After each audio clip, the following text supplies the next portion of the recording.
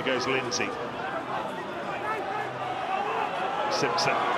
Ruaridh Jackson needed just a little bit more time than he had there, and Lawes cottoned onto him. If we have a little look at Courtney Lawes, he's stood on that side, but he's the absolute nemesis of every fly-half. Just watch his line, the way he comes round the corner, and he's only got one intention. He comes, blitzes out the line, and absolutely melts Jackson. Had that ball gone to hand, Wasps had a great opportunity there to get to the outside, but he just lines you up.